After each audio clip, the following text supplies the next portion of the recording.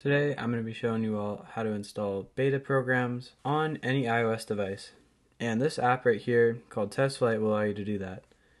It's just an app available on the Apple App Store, and what's nice about this is that it doesn't involve any profiles or any repos or any jailbreaks at all, and it's just available for anyone who wants to help support beta developers by providing their feedback. And to download this app, you'll just need to go to the App Store like I said, search up TestFlight, and then download it. And once you've downloaded it, you can go ahead and open it up. Then it's going to ask to send you notifications. That's up to you. Then it's going to say, welcome to TestFlight. TestFlight allows you to accept invites from different beta programs, and these invites will be in the form of links. TestFlight allows you to test beta apps, and basically the whole point of this app is to provide feedback for the developers so that you can help them better develop their apps. And now here's where we'll add our beta apps to.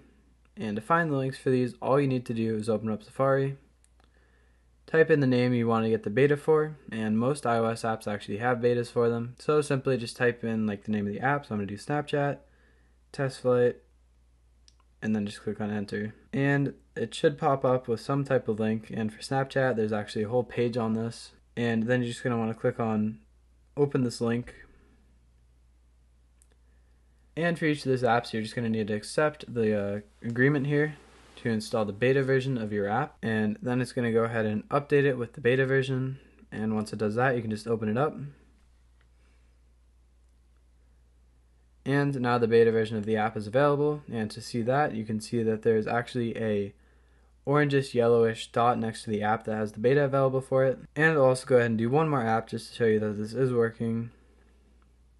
I'll do TikTok.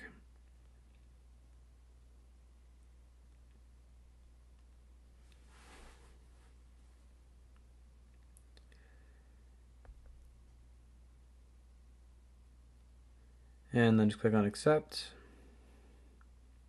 install, then click on open. And some apps might actually have messages on them from the developer, which will give you details about what you should give feedback on. And it also shows you how to share your feedback. And as you can see, TikTok or your other app will now have an orangish yellowish dot right next to it showing that it's in beta mode. And yeah guys, it's that simple. So if you have trouble finding any links for your apps, feel free to leave a comment down below and I will help you find one if I have some time to. And thanks for watching.